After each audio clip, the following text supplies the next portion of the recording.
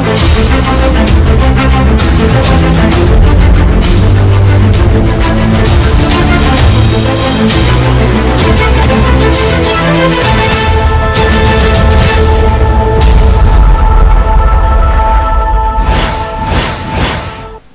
আলাইকুম। হাই বন্ধুরা, সবাই ভালো আছেন? বন্ধুরা, এ পর্যায়ে দেখাবো মাইক্রোসফট অফিস ওয়ার্ড পার্ট 7 পার্টের ভিতরে। অবশ্যই আপনারা যখন দেখেছেন এই 7 পার্টের ভিতরে আমি একটু কাজ দেখিয়েছিলাম, যে তার ভিতরে আমি এখানে স্মার্ট আর্ট আর হচ্ছে চার্ট, এই দুইটা বিষয়ের কাজ দেখানোর সময় পরিপূর্ণভাবে শেষ করতে পারিনি। টেকনিক্যাল সমস্যার কারণে আমি দুইটা কাজ সুন্দরভাবে সমাধান করে দিতে পারিনি আপনাদেরকে। আজ আমি এই দুইটা কাজের সমাধান দেব। এখন আমরা দেখব স্মার্ট আর্ট। স্মার্ট আর্টে ক্লিক করলে বন্ধুরা দেখতে পাবো এখানে অল মানে হচ্ছে এখানে যতগুলো ক্যাটাগরি আমাদের আছে, লিস্ট ক্যাটাগরি, এরকমভাবে বিভিন্ন ধরনের শেপ, এই শেপগুলো আপনি বিভিন্ন ধরনের কাজ করতে পারবেন। যেমন লিস্ট ক্যাটাগরি যেগুলো আছে লিস্ট ক্যাটাগরি দেখতে পাবেন, তারপর প্রসেস ক্যাটাগরি যেগুলো আছে প্রসেস ক্যাটাগরি দেখতে পাবেন এখানে, তারপর সার্কেল ক্যাটাগরি যেগুলো আছে সার্কেল ক্যাটাগরি দেখতে পাবেন। আপনার যেটা দরকার হয় এখান থেকে সেটা নিতে পারবেন। ধর আমি এখান থেকে একটা লিস্ট ক্যাটাগরি ভিতর থেকে এই যে একটা ক্যাটাগরি আছে ভার্টিক্যাল পিকচার লিস্ট, এইটা আমি নিতে চাচ্ছি। তো আমি এটা ক্লিক করলাম, ক্লিক করে আমি এখানে দেখেন চলে আসছে আমার এখানে, আমি ওকে দিলাম। ওকে দিলে দেখতে পাচ্ছি আমরা এখানে লিস্ট ক্যাটাগরি যেটা আছে আমাদের যে চারটা আছে চারটা এখানে চলে আসছে। আমি এখান থেকে মডিফাই করব, যেমন প্রথম যে লাইনটা আছে এই লাইনটা আমি একটা লেখা দেবো, লেখা দিলাম বাংলাদেশ। এরপরে দ্বিতীয় যে আমাদের এখানে সাব টেক্সট আছে এই সাব টেক্সটের ভিতর আমি দিলাম, যেমন আছে বরিশাল, তারপরে ঢাকা। এরপর আবার এখানে একটা দিলাম, যেমন এখানে আমি যে কোনো নাম দিতে পারবো আমার যেটা দরকার হয়। আমি প্রথমে একটা দিয়ে দেখাইলাম। এরকম আপনি আপনার মতন করে যে চার্টগুলো আপনার অনেক সময় দরকার হবে বিভিন্ন ধরনের চার্ট নেওয়ার জন্য, এই চার্টগুলো আপনি কি কাজে ব্যবহার করবেন, বা আপনার বিভিন্ন ধরনের শেপ আঁকার জন্য, আপনার একটা পেজের সাথে এই চার্টগুলো অ্যাড করার জন্য আপনার দরকার হতে পারে। আপনি পাওয়ার পয়েন্টে যখন কাজ করবেন তখন পাওয়ার পয়েন্টের এই চার্টগুলো দরকার হতে পারে সুন্দর ডিজাইন তৈরি করার জন্য। তখন আপনার এটা কীভাবে সাজাবেন, কি লিখবেন সেটা আপনার মতন করে লিখবেন। বন্ধুরা, যখন আমি চার্টটা নিয়ে এসেছি তখন আপনারা দেখতে পাচ্ছেন এখানে দুইটা ফরম্যাট চলে আসছে, একটা ফরম্যাট আর একটা হচ্ছে ডিজাইন। স্মার্ট আর্ট টুলসের ভিতরেই এই দুইটা ফরম্যাট আছে আমাদের, ডিজাইন এবং ফরম্যাট। প্রথমটা ডিজাইনটা একটু আমরা দেখে আসি।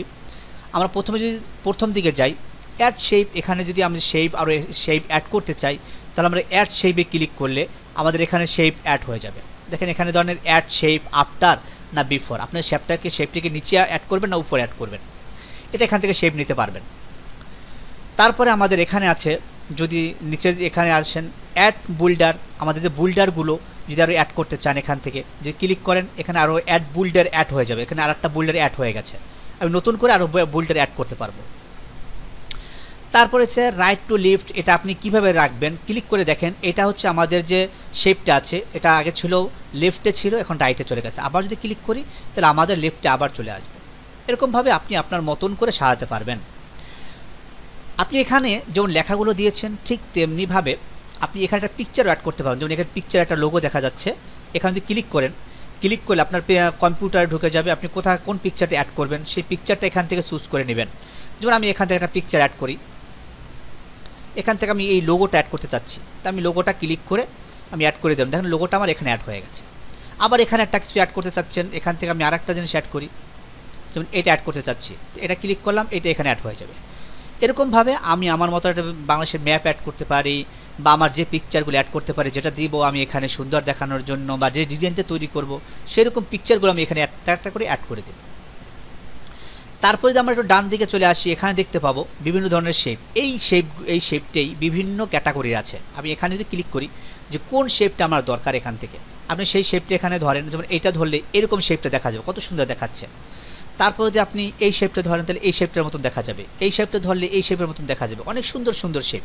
আপনার কোনটা দরকার আছে সেই শেপটা এখান থেকে চুজ করবেন। আপনার ক্যাটাগরি অনুযায়ী আপনার ডিজাইন অনুযায়ী যে শেপটা দরকার আছে দেখেন এই শেপটা ক্লিক করলে এই অনেক সুন্দর একটা শেপ দেখা যাচ্ছে। যেটা দরকার হয় সেই শেপটা আপনি এখান থেকে চুজ করে নেবেন। তারপরে আমরা যদি এখানে আছে চেঞ্জ কালার, যেমন আপনার এই শেপের যে কালারটা আছে এই কালারটা চেঞ্জ করতে চাচ্ছেন, তা আপনি এখান থেকে ক্লিক করে আপনি কোন কালারটা চেঞ্জ করে দেখেন, বিভিন্ন ধরনের কালার আছে, এই কালারগুলো এখান থেকে চেঞ্জ করতে পারবেন। যে কালারটা আপনার দরকার হয় সেই কালারটা এখানে চুজ করবেন।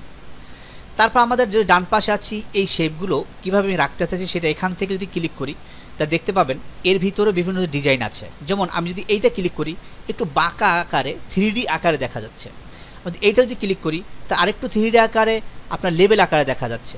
আপনি এখান থেকে যেটা আপনার দরকার হয় সেই লেবেলগুলো আপনি এখান থেকে নিতে পারবেন। সুন্দর সুন্দর লেবেল আছে, যে লেবেলটা আপনার কাছে পছন্দনীয় বা দেখতে স্মার্ট লাগে সেই লেবেলগুলো এখান থেকে চুজ করবেন। বন্ধুরা এরপরে আমরা যাব ফরম্যাটের ভিতরে। ফরম্যাটের ভিতরে গেলে দেখতে পাবো আমরা এখানে আছে প্রথমে আছে এডিট ইন 2D। যদি আমাদের এইটাকে যদি আমি এডিট করতে চাই বা এটা 2D আকারে নিতে চাই তাহলে আমি এখান থেকে এডিট ক্লিক করলে আমরা দেখতে পাবো 2D আকারে এখানে এডিটটা চলে আসবে।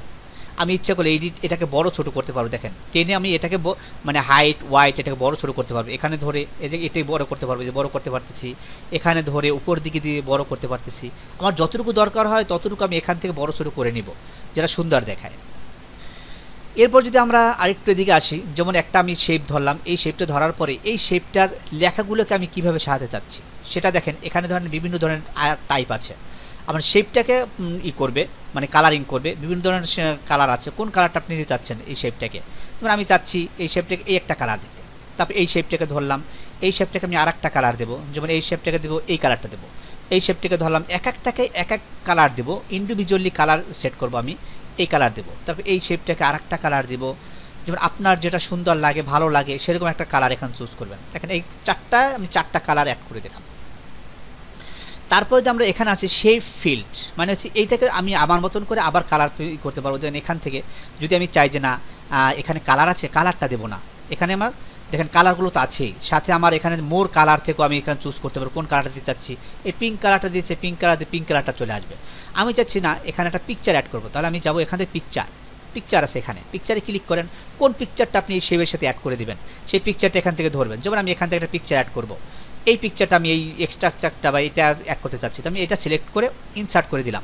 দেখেন আমার এইটাকে আমার এই শেপটার সাথে ওই পিকচারটা অ্যাড হয়ে গেছে।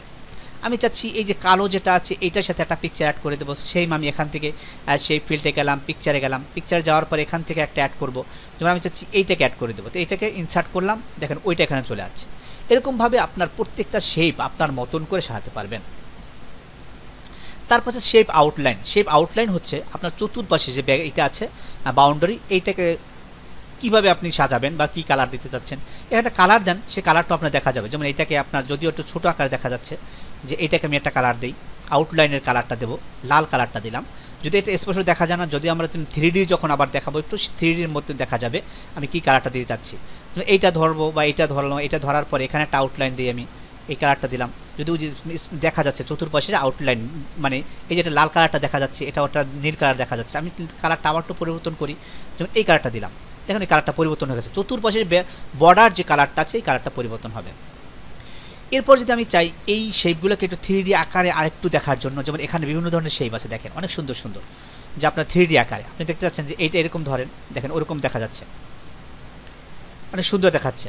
তারপর আপনি চাচ্ছেন এটা না, আপনি আরেকটা ডিজাইন দিতে চাচ্ছেন, শ্যাডো আকারের ডিজাইনগুলো আছে, শ্যাডো আকার দিতে চাচ্ছেন, শ্যাডো আকার চলে আসবে।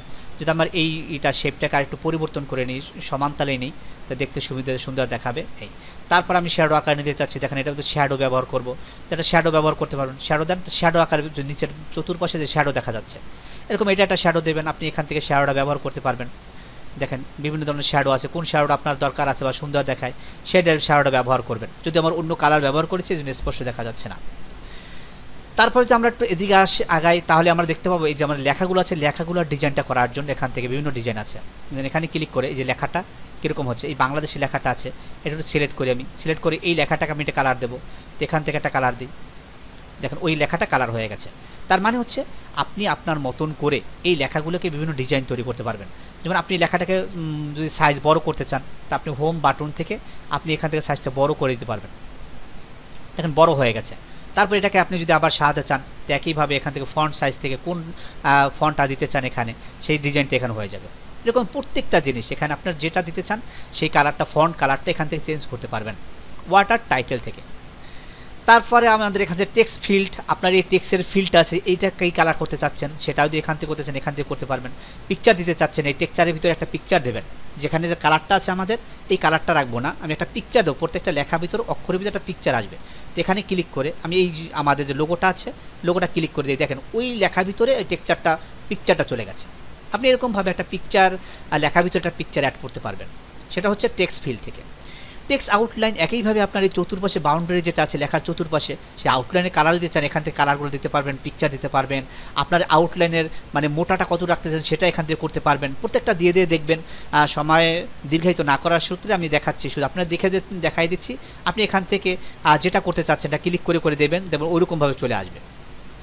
তারপর টেক্সট ইফেক্ট, একইভাবে লেখাটা যদি আপনি ব্যাকগ্রাউন্ড আপনার বিভিন্ন ধরনের যেটাকে বলে শ্যাডো দিতে চাচ্ছেন, 3D মডেল করতে চাচ্ছেন, সেরকম এখানেও আছে সেই একইভাবে। আপনি কীরকম রাখতে চান লেখাটা, দেখেন এখানে এটা ক্লিক করলে আপনার একটা শ্যাডোর মতন পড়ে যাবে। যদি আমার লেখাটা আমি একটা টেক্সচার দিয়েছি, টেক্সচারটা বাদ দিয়ে নর্মাল কালার আকারে নিয়ে আসলাম আমি। এখন আমি এটার ভিতর চাচ্ছি একটা শ্যাডো ইফেক্ট দেওয়ার জন্য, দেখেন এই শ্যাডো দিতে চাচ্ছি। তো শ্যাডো আমি যে কোনো একটা শ্যাডো ধরলাম এখান থেকে। আপনার ওই শ্যাডোটা হালকা পড়ছে, যদি আমার অক্ষরগুলো কালো আকারে আছে এই জন্য দেখা যাচ্ছে না স্পষ্ট করে, এখানে দেখতে পারবেন। তারপর আপনার এই যে যতটুকু কাজ করেছেন এই কাজগুলো কোন পজিশনে রাখবেন সেটা এখান থেকে আমরা দেখিয়েছিলাম। পিকচারের কাজের বেলায় দেখিয়েছিলাম যে পিকচারটা আমি পেজের কোথায় রাখবো, কোন বরাবর রাখবো। সেই লেখার ভিতরে লেখা থাকবে চতুর্পাশে, সেই লেখার ভিতরে পিকচারটা এই আমাদের যে ডিজাইনটা কোথায় রাখবো সেটা এখান থেকে চুজ করতে পারবো আমি।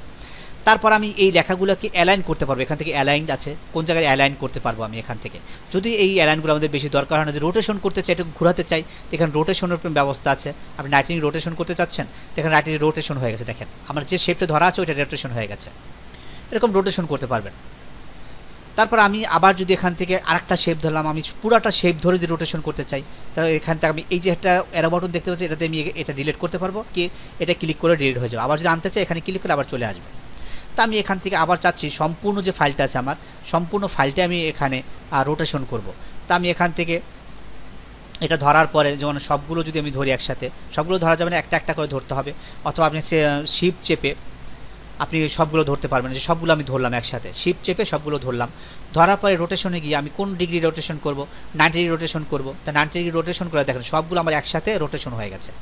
যদি এগুলো সুন্দর দেখায় না, আপনার মতন করে যেটা দরকার হয় সেটা আপনি করতে পারবেন। ওকে, ধন্যবাদ।